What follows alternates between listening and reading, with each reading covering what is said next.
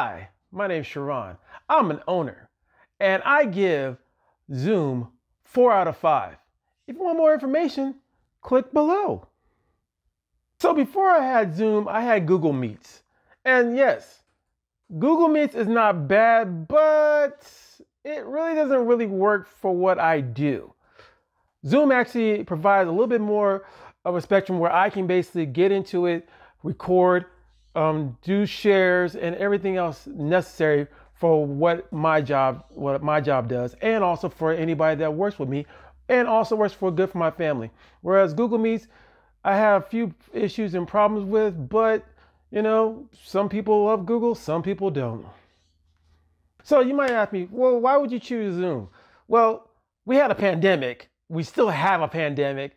And the funniest thing about Zoom, it became more than just a viewing meeting screen. It became a necessity for a lot of things. I actually now do my Zoom shows that I do poetry readings for. I also do my podcast with it. So, and now my family meetings are on Zoom. I actually talk to my family from the East Coast on Zoom every Sunday. So it now became this new partner in my life that other ones like Google Meets did not. How easy was it to get with Zoom? Zoom was easy.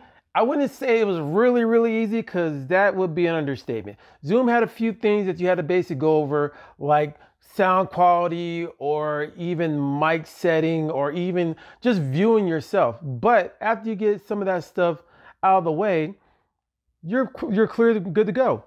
So I always tell people, don't think it's the software that's the problem. Sometimes it's just the setting where you're at. And after you get everything together from there, it's all clear skies.